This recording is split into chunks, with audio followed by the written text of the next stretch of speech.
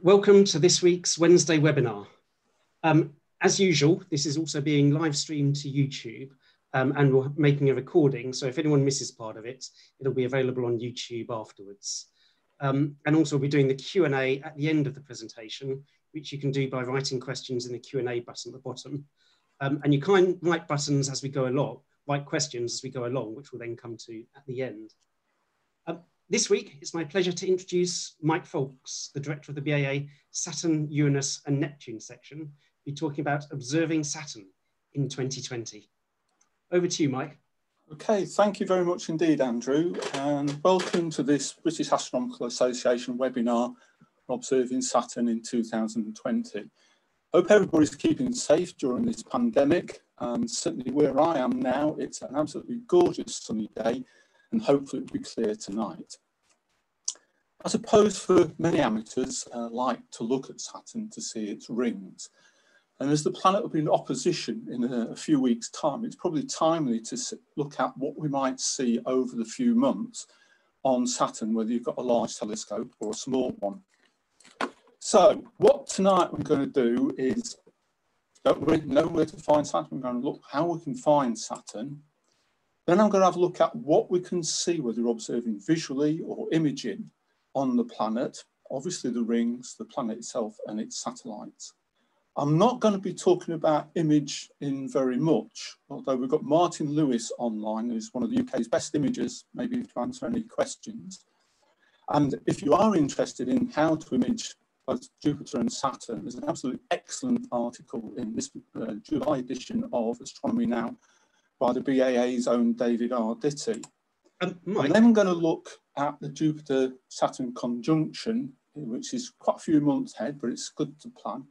And then we'll find that atmospheric dispersion can cause a little bit of problem if you're observing with colour cameras or visually. And Martin is going to do a very brief presentation how we can overcome this, and then we'll be happy to answer any questions that you've got. So, hi Mike, this is Andy. Just to let you know, we're getting a little bit of breakup on your microphone. It might be an idea. You could try turning off your camera and see if that might solve the problem. Just a minute. Is it breaking up now? Not at the moment, but it was coming whilst you were doing your introduction. There were a few moments of breakup, then it would go clear. Okay, well let's continue. I've moved near the microphone, so let's continue and see how we go. So Saturn is at opposition on July the 20th at 2200 hours. And what is opposition? I'm sure many of you know what this is, but as we can see in this diagram, it really means that the Sun and the Earth... Mike, we're getting a bit of breakup again. What I suggest you try is if you go to the top of your screen and then to the left, you'll see a button which will kind of turn off your video. I think give that a go, because that will reduce what you're sending over the internet connection. Okay, I'm just trying to get the Zoom thing up at the present moment. Right, audio, I've got audio on, stop video. There we go, try that. That's it, we'll give that a... Thanks, Mike. Sorry to interrupt you. Sorry about that. Let's go back. So, Saturn is at opposition. This means that the Sun and the Earth are in a line. This diagram's not to scale, but it means that Saturn is opposite the Sun in the sky. And beyond the meridian at midnight for your midnight in local geographical longitude terms. And it'll be effectively at its closest and its brightest. Obviously, as the Earth moves around in its orbit, the separation increases between opposition and conjunction. But for Saturn, the angular change isn't that great. So there's no real worry about that.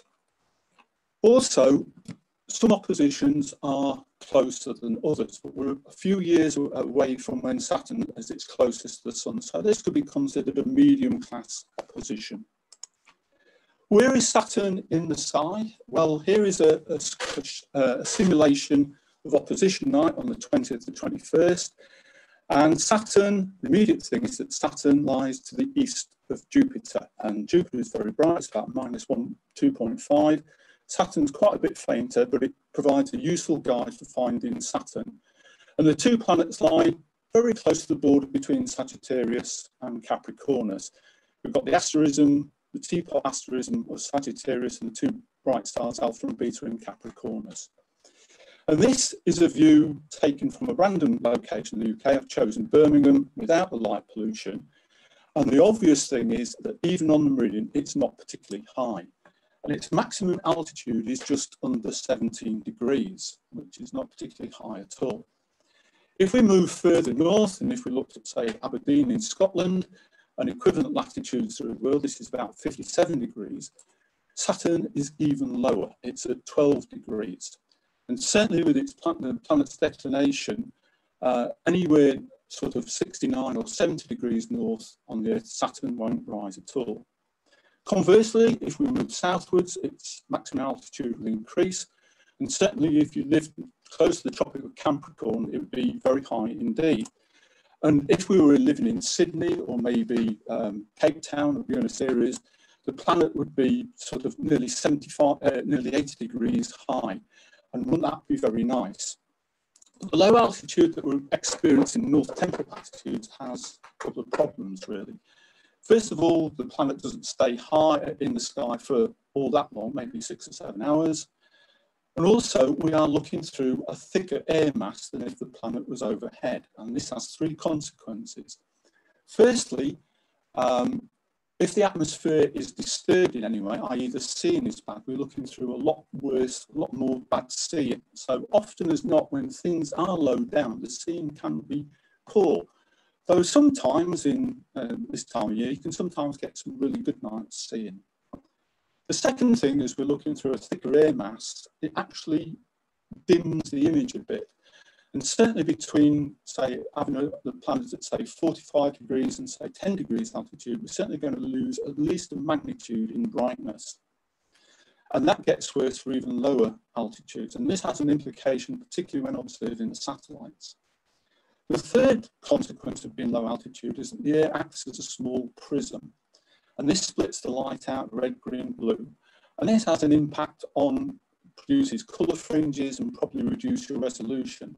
And Martin is going to give a short presentation on how we can actually overcome this. So, if we get our telescopes out, look at Saturn, what can we see? Well, we can also compare, as the 2 planets are together, we compare Jupiter and Saturn. And this is a view of Jupiter taken a few nights ago.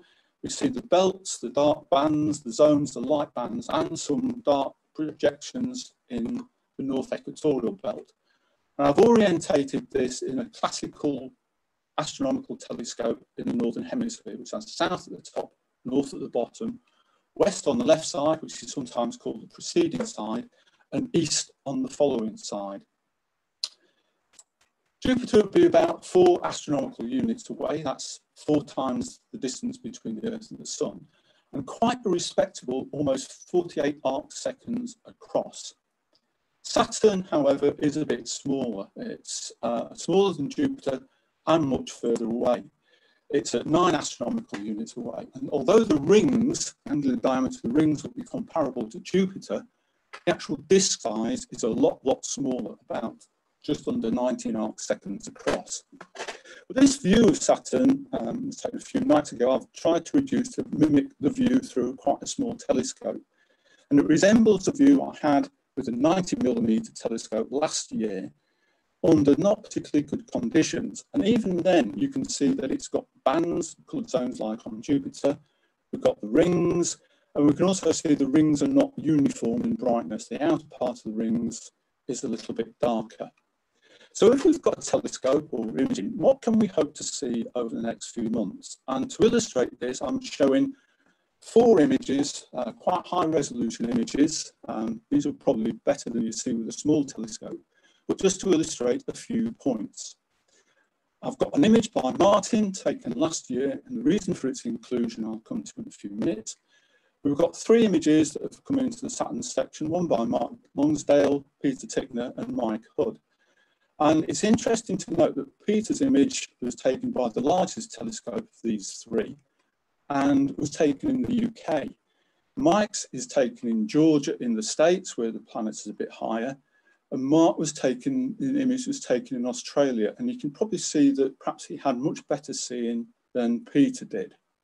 Let's begin with the rings. As we said earlier, the rings are not uniform, they vary in brightness. And there's an outer ring which looks greyish or bluish, which is ring A. The brightest ring that we can see is ring B, and these are separated by the famous Cassini division. What aperture you need to see this? Well, it will depend upon the seeing. I've certainly seen it with the 80, 90mm aperture class, if the seeing is good and the rings are wide open as they are now. Certainly larger telescopes, if the seeing good, may be able to trace this quite a way round the ring system, but it's well worth looking out for. There is a third ring that can be seen by amateurs, and this is ring C, and it's faintly visible on Martin's image and on some of the other images as well. But this is quite a struggle to see visually. However, we can see where the rings cross the planet. Ring C is quite tenuous, but actually looks like a small dark band crossing the inside of ring B. And if we go back an image to this one, you can see it just vaguely here on this image as well. So it's something that might be able to be picked up with a small telescope. Ring A has some detail in it, which again, you need perhaps larger telescopes and good seeing to do, but perhaps the easiest thing to find is that the inner edge of ring A is a lot brighter than the outer edge. And indeed, this boundary was sometimes in the 19th century thought to be a true division or gap in the rings, but it's just a change in intensity. You'll notice there's also some ripples intensity in here on Martin's image, and they're not divisions either. It's just changes in intensity. There is actually a true division which requires high resolution to see, which is now labelled the Encke gap.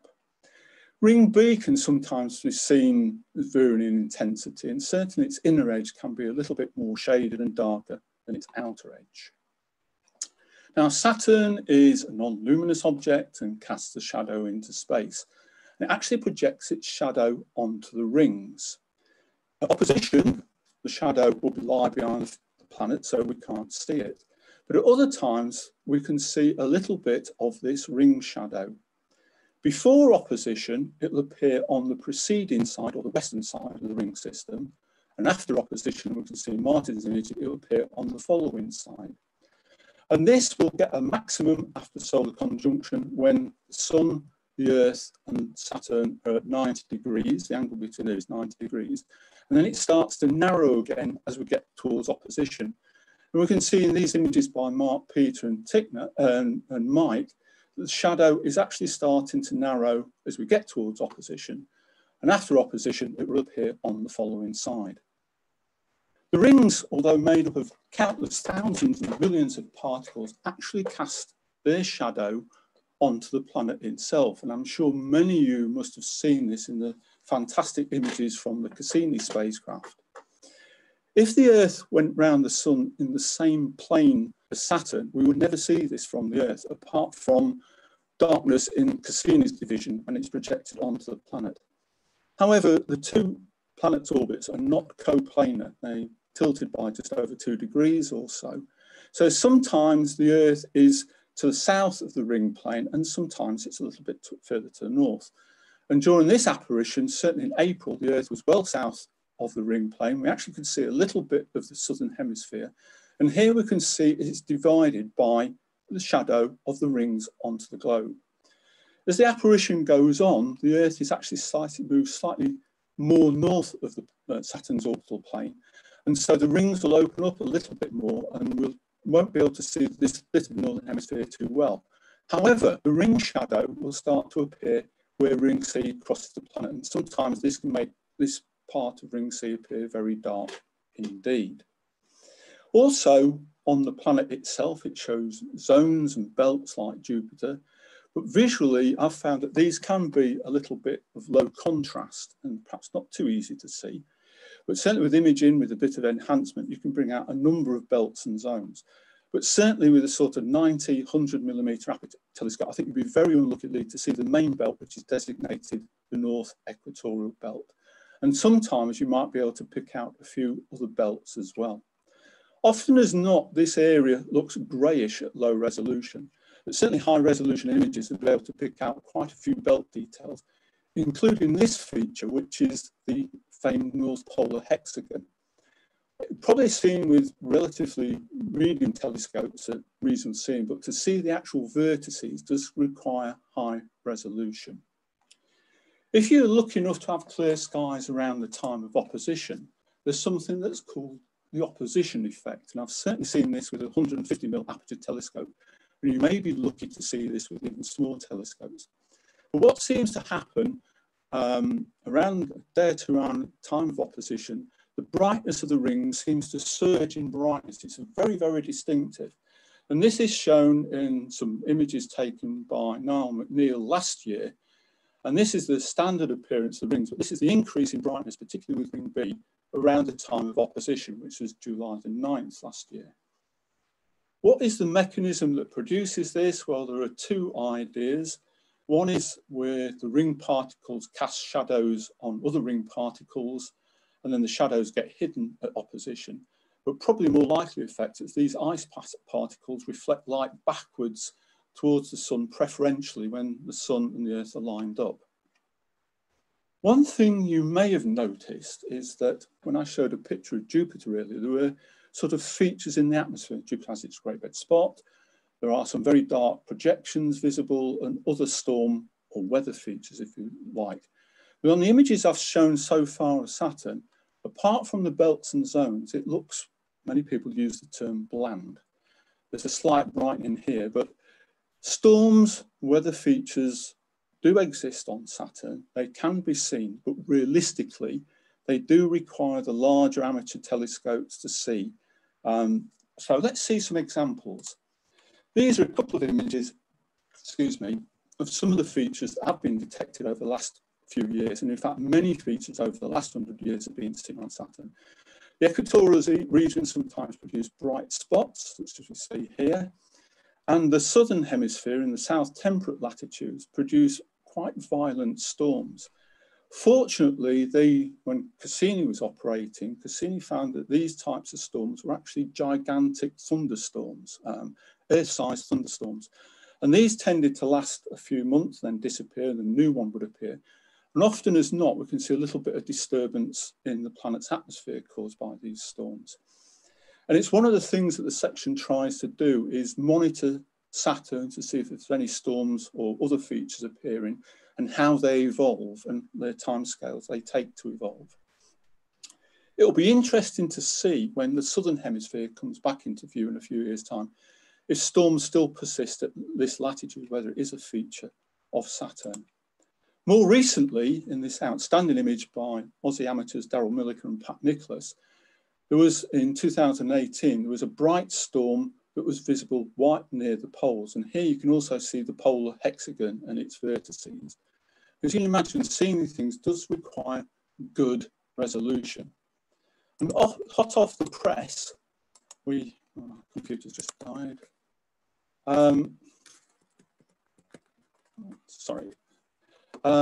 This is a recent image by Trevor Barry, and it shows a small storm feature again in the northern hemisphere. The tick marks are Trevor's, and some small-scale ripples in one of the belts. These are very difficult to image and observe and do require high resolution. Also, one useful thing, if you get a number of images taken on the same night, it's quite good to animate these, such as Trevor's done here, because it sometimes helps identify small features that are probably not immediately obvious, but move with the rotation of the planet. So realistically, big storms on Saturn are really the province of the larger amateur telescopes. Some can be seen with 200mm aperture instruments if the conditions are good and the storms are bright enough. However, there are occasions when storms can be visible even with quite small telescopes. And these are often called great white spots because they appear as bright spots on Saturn. But the terminology berates their size really because they're actually huge planetary sized storms. This one occurred in 2010, 2011 and caused a lot of disruption around the planet. There was a lot of atmospheric turbulence in the planet, dark features started to form and so on. And it was a major event for Saturn observers. But this was visible, certainly in its early stages when it's bright, with nothing more than an 80mm refractor. I've included this image by John Sussenbach because this was taken only with a 127mm aperture telescope and shows this storm very well. And it shows you what you can do, and this is older technology now, it's nearly 10 years old technology, by imaging Saturn, even with a relatively small aperture telescope. 6 of these great white spot storms have been identified so far over the last sort of 100 years plus. And they have a similar characteristic. They start off as a very bright spot. They produce dirt disturbances that go all the way around the planet at the spot's latitude, and often as not can be seen in quite small instruments. Certainly the most famous is this one discovered by Will Hay. And here's an image of one, a drawing made by an expert planetary drawer, David Gray, in 1990. And this was well observed by the Hubble Space Telescope. And this one by expert imager Damien Peet shows the storm that occurred in 2011, which I've already talked about. And this is the bright center of the storm. And it was also observed by the Cassini spacecraft, which was in orbit around the planet. And again, Cassini found evidence that this was an absolutely gigantic thunderstorm, which was producing disturbances in the atmosphere. One interesting thing about these storms, actually, if I just go back to the previous slide, you'll notice that they're either in the northern hemisphere or the equatorial zones. And this plot shows the date of occurrence of these 6 storms. This is days from the northern hemisphere spring equinox to the northern hemisphere autumnal equinox. And you'll notice that the majority occur in the northern hemisphere's autumn. The most recent one occurred in the northern hemisphere spring. Whether that is significant or not, I don't know, because if that hadn't happened, we would be probably expecting a big storm occurring nowish or maybe over the next couple of years, but we just don't know. What causes this violent convection is really one down to the atmospheric physicists, and certainly there are a number of models around now that try and predict why these storms occur roughly 1 Saturnian year apart. And I don't even pretend to understand the physics, but certainly one of the things is that the atmosphere cools a bit, may remain stable, but then convection arises and punches through the water layer, which is supposed to exist a few hundred kilometers down in Saturn's atmosphere.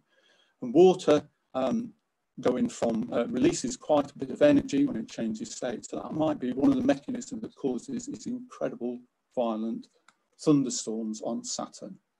But even if you can't see any storm features on Saturn, Saturn has a number of satellites that can be seen with amateur instruments. Currently, I think Saturn has been identified to have 82 satellites now. And certainly the conditions, and I know from my own experience, a good 150mm aperture telescope will show 5 of them. However, if you're observing with planet low down, you may have to go to a larger telescope to see some of the fainter ones, say 20 or 25 centimeters aperture. The brightest is Titan, and this image is one that was taken a few nights ago with a colour camera. The colours have been inverted, so black has become white, and the reason for this I'll come to in a moment. The brightest satellite is Titan. They're certainly not as bright as the satellites of Jupiter, and Titan is about 8.5 magnitude. But again, should be visible in a relatively small telescope. Again, from last year when the planet was lower, I could see this quite easily in bad conditions with a 90mm telescope. Titan and all the other satellites, the inner satellites to Saturn, orbit Saturn very close to the plane of the rings. So their apparent positions on the sky resemble larger ellipses of Saturn's rings. And certainly the inner ones, the next brightest one is Rhea, and fainter ones, Tethys and Dionys, are probably easier to spot with the greatest elongation from the planet itself. The rings, being wide open, are very bright. They produce a little bit of glare around the planet. And some of the inner satellites are a little bit easier to see when the ring angles are a little bit lower. If you're interested in imaging or got a larger telescope, you may be able to pick up some of the even more innermost satellites, such as here with Enceladus and Mimas. Perhaps the most interesting of the 5 that may be seen, Titan, Rhea, Tethys and Dionys, is satellite Iapetus, which is shown here. And this has one part of one hemisphere is much darker than the rest. So as it goes round Saturn, taking just under 80 days to go round, when it's on the preceding side, the western side of the planet, it appears a lot brighter than it does on the eastern side of Saturn. This satellite wanders quite away from Saturn, up to about 400, 450 arc seconds. So you do need charts to find it. Also, sometimes we see a star in the field of view as well. But one thing this image does take, and it was deliberately taken with a colour camera and reversed, you'll notice that the red side, it's spread out into a little spectrum. It wasn't so obvious with a black background, but what was blue has now become red, and what is red has now become blue. And it shows that this is a little spectrum. This is this atmospheric disturbance effect, and Martin will describe how to get round this very shortly. As I said, there are stars sometimes pop into the field of view of Saturn. So how can you identify what satellites you are looking at? Certainly, the BAA handbook has charts for Titan. You sometimes see these in some of the magazines, which show, and there is a scale on this as well, and it shows the position of Titan at 0 hours UT on a number of dates, and on opposition night, which is the 20th, 21st, this will be the position of Titan. Also includes similar charts for Iapetus, but all the other satellite positions are in tabular form, which requires a little bit of calculation. Far more convenient is to use some software, and certainly amongst amateur and even some professional planetary observers, the WinDupos software has become rather legendary. It's very, very good indeed. What's nice about it is a freeware download. This software does a lot of things in terms, you can do image measurement, you can do some measure of image processing, and we haven't got time to go into all the functionality of WinDupos, but it's got a really excellent ephemeris section, which covers not only Saturn, but all the planets, plus the moon, plus the sun. And you can type in your location, date and time of observation, and it will bring up information such as, and your longitude, it will bring up information about planet rise, planet set, its position in the sky, its magnitude, etc. It's also got a nice graphics visualization of the position of all the satellites. And we saw that Titan was over here in the BAA handbook. This is where it is now. It gives a representative view of Saturn. It's not probably the one you'll see. And also shows a number of the fainter satellites, including Hyperion. You can zoom in, you can zoom out, you can change the orientation, you can have south at the top, north at the top, or allow, if you're using a star triangle, where you get an erect image, but the image is laterally mirror image left to right. So this is a really good piece of software. And perhaps the only thing it doesn't do is show field stars and put an eyepiece field of view around it. But there are many planetarium pieces of software that will do this. Some will cost you money to download, but certainly one that I personally am really enjoying to use is the freeware software called Stellarium. I personally am still getting the use of this, but again, you can bring up the position of the satellites. And this is again on opposition night. Here we can see Titan again out on the following side. It also shows some of the very faint satellites, which with amateur telescopes probably haven't got a cat in hell's chance of seeing. So this is something else you can do with a small telescope, at least pick up maybe Titan and maybe a couple of the fainter ones as well. But even if you haven't got a telescope, maybe just got the naked eye or binoculars, you can still enjoy finding Saturn, because we've seen earlier, Saturn is very close to Jupiter. And often as not, because these planets lie closely ecliptic, other planets may pass close by. There's an excellent image taken by Andrew Patterson in March earlier this year in the early morning. Simple camera pointed presumably over his house, showing Jupiter, Saturn and Mars. Mars is moving eastwards now and out the view, but Jupiter and Saturn are still close together. And this is something you take nice pictures with a small camera, digital camera, and sometimes you'll get the moon in the same field of view as well. And sometimes if you've got a guide, you might be able to photograph some of the stars that are behind these two planets.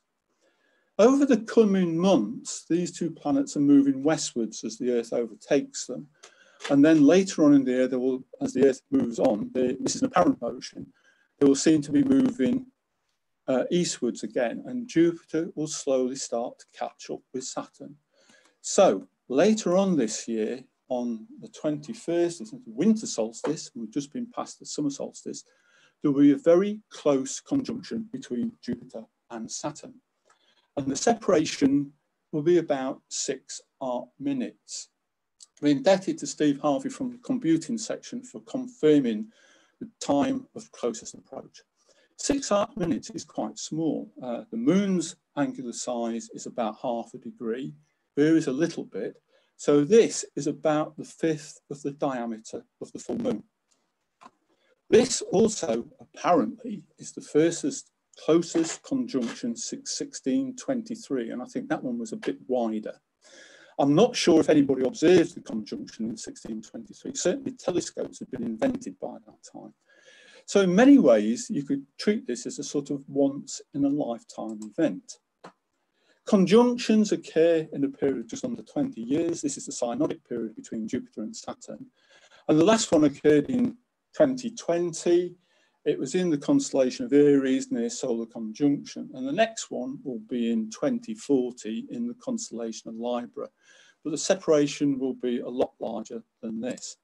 So how can we observe this? Well, we've already seen that both Jupiter and Saturn are not particularly high from UK latitudes, certainly from other parts of the world that might be a bit higher. But again, this is a simulated view at the time of closest conjunction on the night of the 21st, again, as seen from Birmingham without the light pollution. And these two appear very close together. But at this time, from our Birmingham case study, the altitude will only be about 18.5 degrees or so. You may be able to pick this up a bit earlier. The sun sets about 1645, 1650, so 1545, 1550 from these latitudes. But I certainly don't recommend at all trying to find these while the sun is up. If the sun goes into your optics through your telescope or binoculars, you risk damaging that most wonderful of optical instruments, the naked eye. And it's not worth risking blindness for. Certainly after the sun has set, you may be perhaps half an hour before this, it might be about 10 degrees high in strong twilight. You may be able to pick these up. And they will set in about another hour or so after this. So you're going to have to find a good horizon to find these objects. But certainly in the months running up to this, you'll probably get an idea of where these two planets are setting from your location. On the night itself, well, this shows the picture the night before. And this is one of the simulations you can do with Stellarium by putting a telescope, a focal length and an eyepiece in. And this simulates the view through a small 127mm aperture telescope using an eyepiece of about 120. And here we can see Saturn and Jupiter and some field stars here. On the actual night itself, we can see Jupiter's moved a little bit further on. It's centered on Saturn, so the field stars have moved a little bit westwards.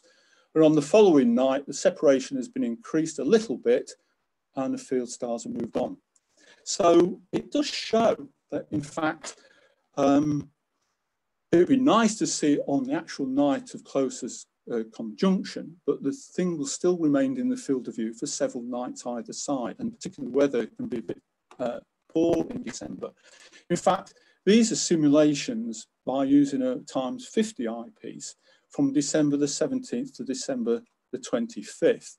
And again, that you can see they are very close together.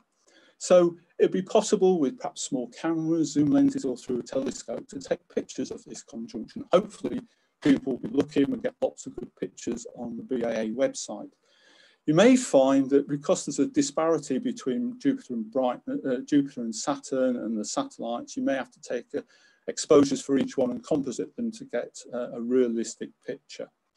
What the press will make of this around this time, particularly it's just before Christmas, I have got absolutely no idea. And what a certain subject that sounds like astronomy and has ology in it, and I refuse to say it because I have to wash my mouth out with soap and water afterwards, will make of this, I don't know. But it will be certainly an interesting event to see. So hopefully there is something observing Saturn for everybody, even if you've got just a camera and the naked eye and binoculars, a small telescope or a large telescope. So any observations? It's always nice to send into the Saturn section. This can be reached by this email address. And whether you've got a large telescope or a small telescope, I think there's something there for everyone to enjoy. But as we've seen earlier, one of the effects of observing at low altitude is this atmospheric dispersion. And I'd now like to hand over to Martin, who's going to show the techniques on how to do this. And then hopefully we can have a question and answer session a bit later on. Okay, Andrew, if Martin can take over now, that'll be really good. Okay. Hi, Mike. Thanks for that. Hi, And, hello, all the BAA and non-BAA members who are listening. I wanted to talk about a problem that Mike's flagged up there, which is a problem affecting the imaging and visual observation, the visual appearance of low altitude objects, and particularly Saturn. So Saturn's going to be badly affected by this issue, as it's well south of the celestial equator and will remain so for the next few years. So I will just share my screen.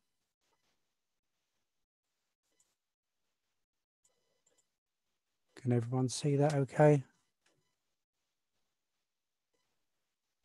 Yep, that's looking good, Martin. Great. Okay. So the problem is atmospheric dispersion. So light that hits our atmosphere at a shallow angle is bent by the atmosphere. The atmosphere acts like a huge prism, bends the light and actually elevates the object in the sky. And the amount of refraction, the degree of refraction, is dependent on the color. So you end up with a stack of colors. Blue is elevated the most and red the least. The degree of elevation is dependent on the altitude. So the lower it is in the sky, the greater the amount of lift and the greater the amount of separation of the colors. And in fact, you get the same effect with the sun at sunset. So the sun is elevated when it's on the horizon by 1/2 degree, which is its width. So actually, when you see the sun just hitting the horizon, it's actually almost completely set at that point. It's elevated by the same as its own diameter. Here's an image of Polaris, altitude 52 degrees from where I live in St Albans, showing a point of light being spread, or the airy disk, which should be whitish, being spread and smeared into a spectrum, blue at the top and red at the bottom. And you get the same sort of thing happening with planets. You may think, if you're imaging, that if you're imaging and creating a color image with separate red, green and blue filters, that all you need to do is just realign the 3 colors in Registax when you're processing, and you'll be able to perfectly recombine the 3 colors and produce a nice clean image. And that can be done to an extent, but the trouble is that you get the color filters themselves are not single wavelength. You've got a band of different wavelengths within each color filter, particularly affecting the blue.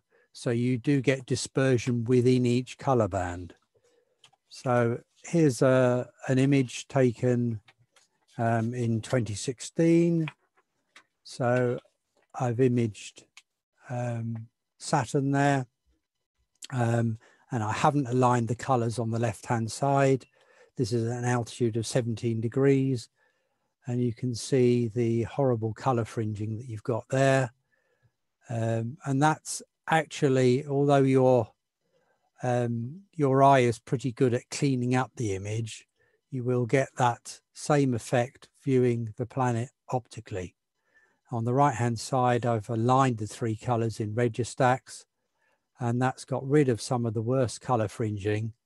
But you can see, particularly on the left and right, the Cassini division sharpens up considerably.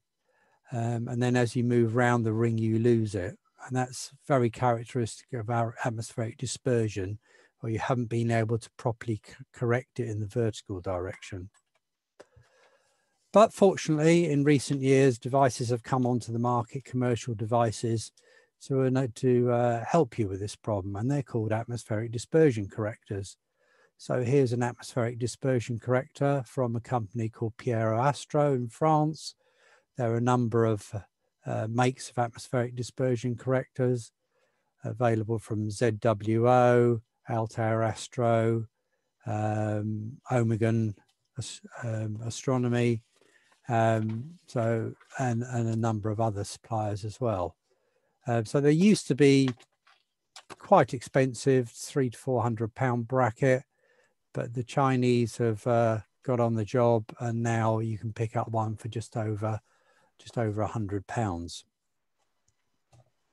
So how do they work? So at the top here we see the light.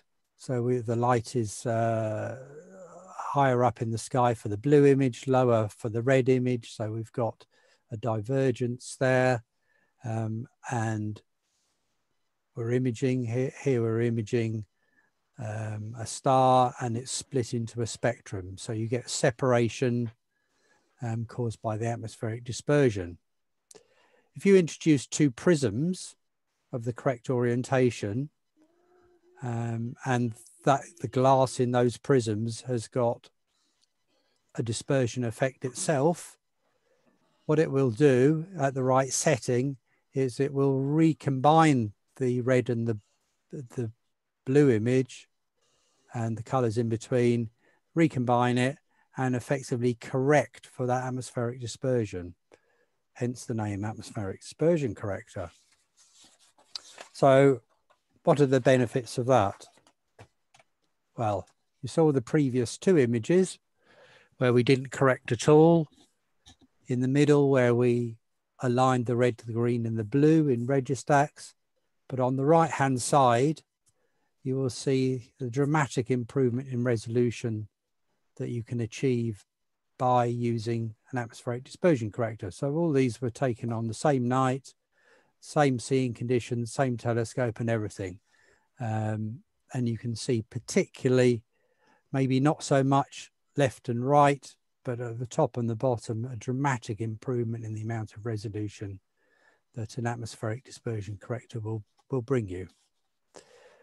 So these devices aren't just for imaging, although that's probably their major use. They will give a significant improvement on Saturn at opposition with visual use. So visual observers, they just go just in front of the eyepiece there. It does help to put a Barlow in there because you'll need extra in focus because of the physical length of the atmospheric dispersion corrector. So having a Barlow first, then the atmospheric dispersion corrector, and then probably a lower power eyepiece than you would normally use because you're using a Barlow, and you will be able to correct for the atmospheric dispersion by tweaking the levers until you minimize the color fringing.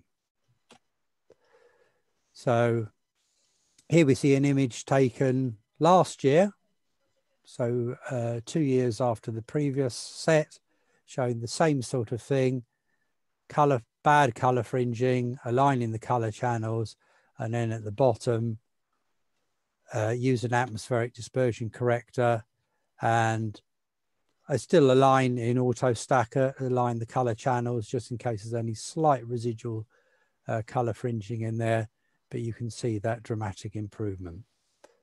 So this year, from 52 degrees north, the maximum altitude of Saturn is 16.5 degrees, climbing slightly over the coming years, but still pretty low in the sky up until 2025, 2026 really.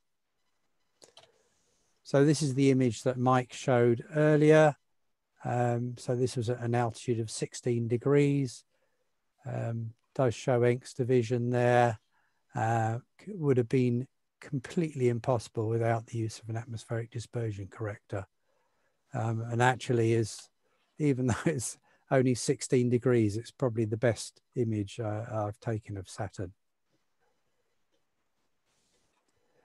So there you are. Hopefully that will encourage you to splash out some money and buy an atmospheric dispersion corrector for the Saturn opposition this year.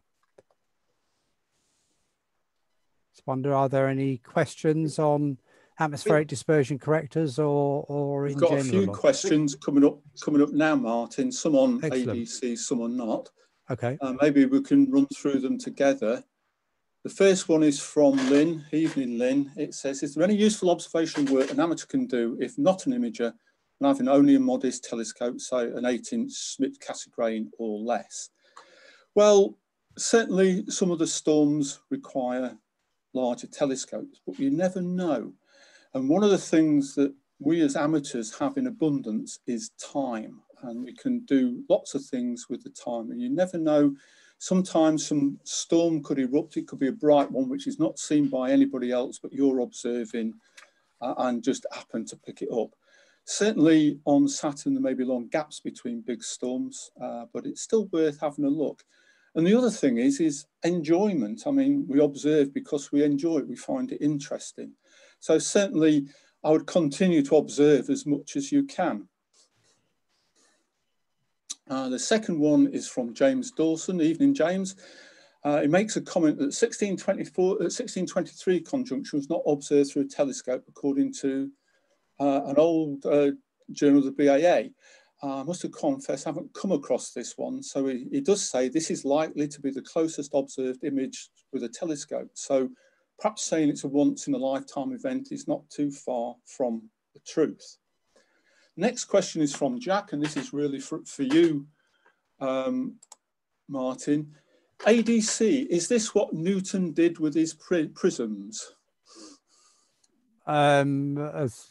Well, I mean, it uses a prism. You use a thin prism and the dispersion properties of a prism to cancel out the dispersion properties of the atmosphere. So it does use, it effectively reverses the dispersion of our atmospheres, of the dispersion of the atmosphere. So it does, rather than separating the light, you're using it to reverse the separation that's already occurred. So yes, in a way, it's the same thing that Newton demonstrated. Okay, so another one for you, Martin. Can a power mate be used instead of a Barlow lens in front of the ADC? Yes, yes, you use a power mate just the same as a Barlow. No issues with that. Okay. This one is from Diane. Is Saturn as active in the radio spectrum as Jupiter? It's not as active, but it still has a magnetic field which interacts with some of the other features and has radio spectra as well. In fact, one of the instruments on Cassini was a radio plasma experiment, which they were hoping to investigate the radio field around Saturn, but it picked up these bursts, which, given their energy, the scientists decided were radio emissions from storms I mentioned earlier on, the lightning bolts, indicating that these storms were thunderstorms. And these have been, when Cassini was there, picked up a lot of these things. In fact, with the great storm that occurred in 2010, 2011, the lightning bolts were picked up over a period of about 250 days or so. So it does have a radio spectrum. This one is for you, Martin, is from Lillian. Are there any tools that help you know when the ADC is set correctly?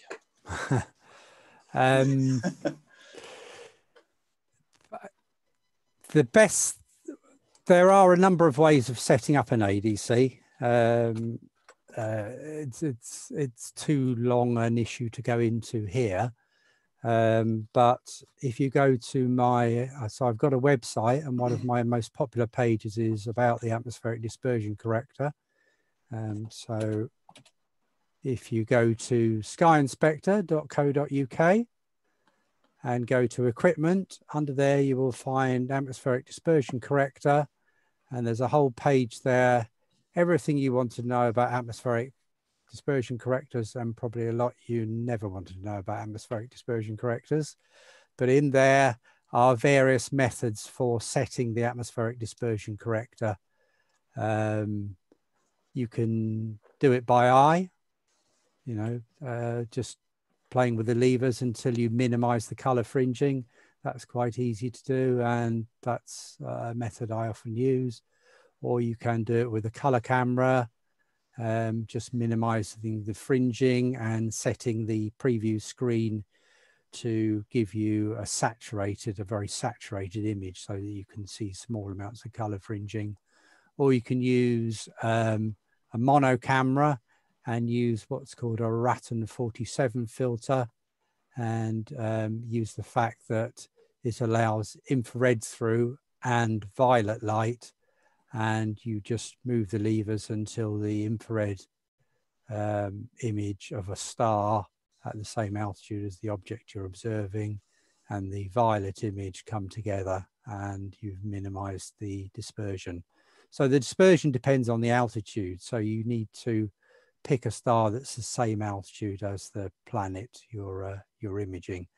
I do prefer methods where you're actually setting up the ADC on the planet itself, because then you know it's at the right altitude. But yeah, do visit that website and visit my page about atmospheric dispersion correctors. Next one is from Lillian Hobbs. Evening, Lillian. It's really a question probably for both of us, actually. Where is the option in AutoStack8 to align the frames? Well, in AutoStack8, there's probably three major command buttons. One that opens the file, which brings the file into AutoStack8. You can then press the analysis button that tries to identify which frames are of higher quality than the others. And then you can select how many frames you want to stack, add in some alignment points, and then in the command menu, right at the bottom right-hand corner, certainly on the version that I've got, there is a stack button, which actually allows you to stack things directly. I don't know if you want to add anything to that, Martin. Yeah, and there's also a box that says RGB align. Yeah. That I think by default isn't ticked. I don't know if that's changed now. It isn't. So it's worth ticking that. And then if you've got a color stream that's being processed, it will align the red, the green and the blue as part of the stacking process. But if you forget to do that, when you do your wavelet processing in Registacks that most people do to boost the contrast and pull out the fine detail, you can do an RGB align in Registacks as well. There's another question from James Dawson. Hello again, James. Really one for you, Martin. Will the ADC settings be same for both planets when imaging the Great Conjunction? Yes. If it's the same altitude, I mean, they're essentially the same altitude, so yes, they'll be the same. So it's quite handy. A lot of these ADCs have graduations on the side, and if you make a note of, you know, how many graduations the levers are at, if you observe at a similar time the next night, the lever settings will be very similar. So you can just set it up pretty much the same. Okay, we've got another ADC question from Stefan Crois. I hope I've pronounced your name correctly, Stefan. The ADC needs to be orientated to the horizon. Is this done visually? And are there any tricks to ensure the correct orientation? Yeah, this is a nice one. So if you have got a refractor and you're not using any diagonal, or an SCT and you're not using any diagonal, then the midpoint of the two levers should be horizontal with the ground. As soon as you put a diagonal in there, or you're using a Newtonian or something like that, it's not obvious the correlation between horizontal as seen through the eyepiece and horizontal to the ground. So what I do on my Newtonians, because I use a Dobsonian, horizontal as seen through the eyepiece doesn't change much. So I have a mark on the side of the focuser and I just align the midpoint of the two levers level with that position, and I know that's either side of horizontal as seen through the eyepiece.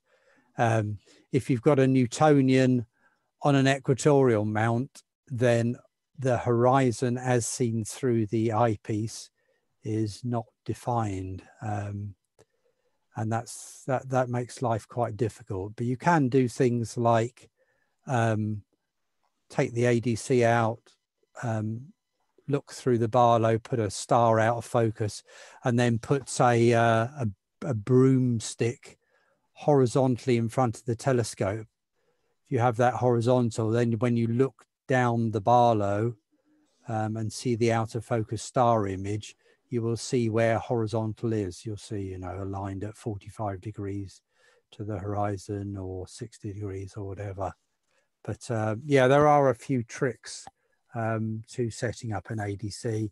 Not only do you need the right lever settings, so the magnitude of dispersion, but you need to align it so the midpoint is horizontal as seen through the eyepiece. So parallel with the horizon as seen with the eyepiece. Next two questions are very similar. One that's signed admin and one from Simon Street. And it really says, if we're buying an ADC, how well can we tell a good one from a bad one? And are there any ones to avoid? And are any cheaper ones just as good?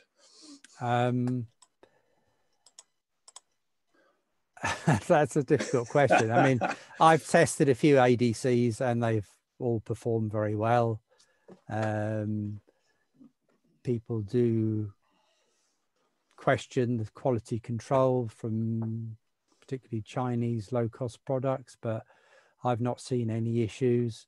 If you spend a lot of money, you're probably more guaranteed of the quality control. But I mean, I've used a couple of ZWO ADCs and been very impressed with them. They're low cost. Altair do a reasonable one as well. Yeah, I've not heard of problems with ADCs, but you know, like anything, you can get rogue ones circulating. This one you can have a go first, and I may comment on it. It's another question from James Dawson. What tips can you get on how to get the best focus when imaging Saturn so low in the sky? So I presume, yeah, so imaging. So there are various ways of imaging, of setting the focus with planets. The one I use is just to look at the screen and just go through focus one way. So you go out the focus the other side, you come through focus to the other side of focus, just to get a feel for what an in-focus image is like. And then you've got to go back and try and hit that point. It's difficult. Focus, often when the seeing is poor, the focus is moving around a lot. And it's hard to know whether you're actually at optimum focus and is there really, you know, a best focus position if it's moving around. The better the seeing, the easier it is to focus.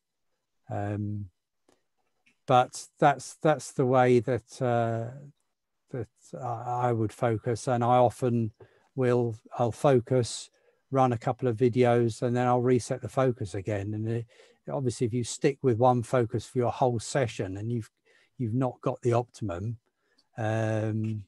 you've lost out. But if you're constantly changing the focus every few videos, then hopefully you will get some of the videos where the focus is good. But doing it on screen and using an electric focuser, I think if you're manually focusing, then you're on a hiding for nothing. It's very, very difficult to do that manually and concentrate what's on the screen at the same time and be able to move it incrementally. My focus, electric focuser, I have an audible, I have a small loudspeaker connected to it, so I hear the clicks as the focus changes. So I get that's audible feedback, and that's an important part of tuning in. But it's a skill to be learned, really. can only emphasise that it's just going in and out and trying to get the best you can. And sometimes I think that maybe the telescope focus may change a little bit throughout the night as well. Yes. On my own one, which is quite an old one, there is a digital readout, and you can get an idea where you think the best focus is. But sometimes, as you say, it's probably best to keep repeating the process. Can be time consuming. It's worth getting it right. Yes. There's another one. There's another question, really, for you again, Martin. John Axtell, evening, John. I've heard there's a bit of a learning curve with ADCs. How long would you think was a reasonable amount of time to learn to use them? Well, I would have thought, you know, 2 or 3 sessions and you've probably got most of it mastered, really. Probably the hardest thing is getting the horizontal, knowing where the horizontal is and getting the midpoint of the 2 levers aligned with that horizontal. And then just use an eyepiece, look through it and move the levers equally either side of horizontal. You move one lever clockwise and the other lever anti-clockwise. And if it gets worse, then move them in the other direction until the color fringing is minimized. I should say there is something that may catch you out, and that's that if you've got the levers on, so you can have the levers either side of horizontal on the left or either side of horizontal on the right. And one setup where when you increase the levers will correct the atmospheric dispersion. If you've got them on the wrong side, it will make the atmospheric dispersion worse. So if you find it getting, you know, from 0, you see the fringing, and as you increase the settings, it just gets worse, then rotate the whole thing by 180 degrees and try again. So I have heard of atmospheric dispersion correctors, you know, where even from the same manufacturer, you can get righties and lefties, which yeah, will throw you if you're not familiar with that particular pitfall. There's a comment really from David R. Ditty, who said there's a very good tool in fire capture for setting the ADC, which I've only discovered this morning. I don't know if you know anything about that, Martin, but certainly the freeware software fire capture is a really good tool for controlling cameras during imaging. Yeah, so yeah, fire capture I use all the time, brilliant. The ADC setting tool I'm not so enamored with. And I've had long conversations with Torsten Edelman about, you know, possible tweaking to that method. I still much prefer the color tinge method where you whack up the saturation and the exposure time on the camera and just adjust the levers until the color fringing is minimized. Yeah, the fire capture method, there's a couple of methods that he's got in there, but I still prefer the color tinge method. Next two, I'm not sure if this question is one from John Axtell. It says, "I'm sorry, forgot to sign in." And somebody called Jack, what camera is that? I don't know if you want to repeat the question, either of you, because it don't quite make giving sense. There's a question from an old friend of mine, Gary Gawthorpe. Good to hear from you, Gary. Gary asks, if you have an ADC and a Barlow PowerMate, what order gives the best result? Good question. So traditionally, you should have the Barlow before the ADC. But there are reasons to have it the other way around because it increases the increasing the distance between the ADC and the camera increases the amount of correction. So there is an issue that some observers, some imagers may find is that they run out of correction on the atmospheric dispersion corrector, particularly with larger telescopes. So I actually have a, so the prisms in an ADC are usually 2.5 degree deflection prisms. So I have an older version of my main ADC is an older version, and it's got two 2-degree prisms, but I add a third prism in front, a fixed prism that isn't adjustable, to add another 2 degrees. So I can vary it from effectively 2 times 2 degrees for the 2 prisms I've got in there, plus 2 degrees, so I can go up to 6 degrees. But that would be a reason for putting it the other way around, having the Barlow after the ADC would be to increase the amount of correction. There's a lot of discussion about the fact that if you use an ADC at too low an F ratio, you get all sorts of aberrations. But I've got a sister page on my website, ADCs 2, where Optical Supremo Ez Reed did loads of calculations, ray tracing calculations for ADCs, and we came to the conclusion that all that mattered was the altitude of the object, really, as to the amount of aberration, not where the Barlow went. So so just experiment. It would be very unusual for the ADC to make it worse than the atmospheric dispersion causes deterioration of the planet. It invariably will make it better. Okay, I think we've answered this one, but we've answered it from Simon, but he's repeated again because he thought he had a typo, but it's worth having a crack again. Right. Are there better ADCs and some ADCs to avoid, and are the cheaper ones just as good? I think you've answered this before. Yeah, I think we've answered that, haven't we, really? Yeah. And we've got another one. It's another one on ADCs from Miguel Hejo. I hope I pronounced your name correctly. Does the ADC introduce astigmatism? Yes, yes, it will. And the higher the setting to compensate for the atmospheric dispersion, the worse the astigmatism. So that's, you know, as I say, go to my second page.